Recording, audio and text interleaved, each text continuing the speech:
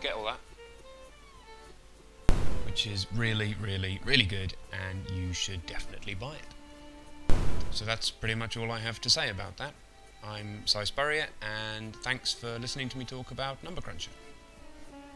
Even if it plays with time in ways you're not used to.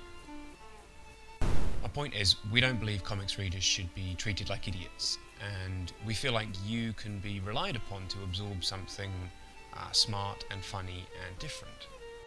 To break it down, it's a love story, except told from the point of view of the surly arsehole who's been sent to break up the happy couple.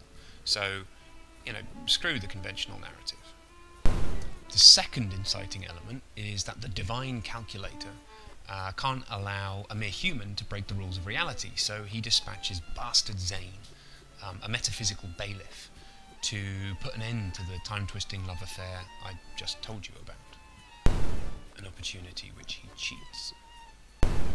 It's about a mathematician who dies young, and behind the scenes of reality he finds the karmic accountancy, a bureaucratic nightmare controlled by the divine calculator.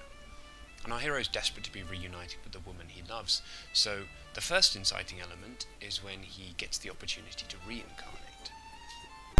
Metaphysical, time-travelling, crime noir, sci-fi thriller, existentialist rom-com.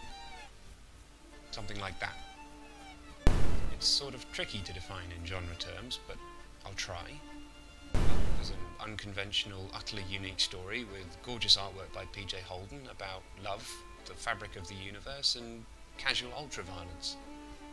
Hi everyone, I'm Si Spurrier, writer of X-Men Legacy and Six Gun Gorilla, and now Numbercruncher, a brain-tangling new title from Titan Comics. And how would I try and sell it to you? Well,